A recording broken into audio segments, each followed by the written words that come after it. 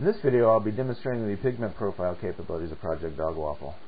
Pigment profiles are a means of mixing colors that is much more similar to traditional medias.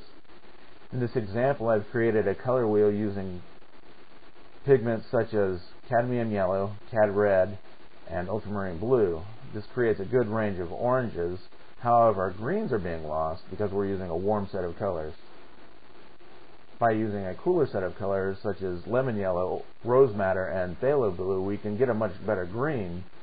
However, our orange colors are lost, turning almost to a pink color. By using all 6 of the colors, I was able to create a much broader range where we maintain our oranges and greens. However, it required all 6 colors to do this. That's because there are no perfect pigments in traditional media. That's where pigment profiles comes in for Project Dogwaffle. By limiting the range of colors available in our paint program, we're able to create colors that are much more natural. Pigment profiles can be accessed by using the menu button on the color tool panel and selecting a preset pigment profile. I'll start with the basic, which is RYB, which stands for red, yellow, and blue. These are pure versions of red, yellow, and blue. As you can see, our oranges and yellows have expanded while our magentas have been almost lost. This is consistent with the RYB model. There are additional pigment profiles built in, such as fine art oils, which will give us a nice set of colors for painting oil colors. And there are also some color profiles for painting with pastels. As you would find with pastel colors, there are many sets available for specific types of painting, such as painting humans, and this contains many flesh tones.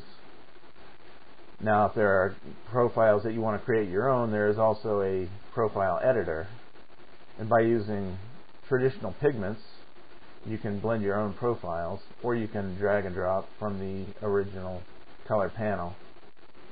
I'll start by making a profile using lemon yellow, Indian yellow, cad red deep,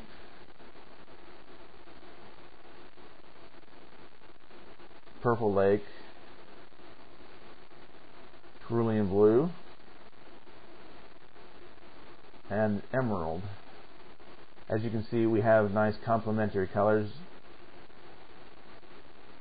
and I'll go ahead and use this. And I'll go to the color harmony panel, and we can see our complementary colors, analogous colors represented on this panel, as well as the set shades and tints of our color. This panel will let you create colors that are very realistic and similar to traditional medias, making your experience with Project Dogwaffle much more natural.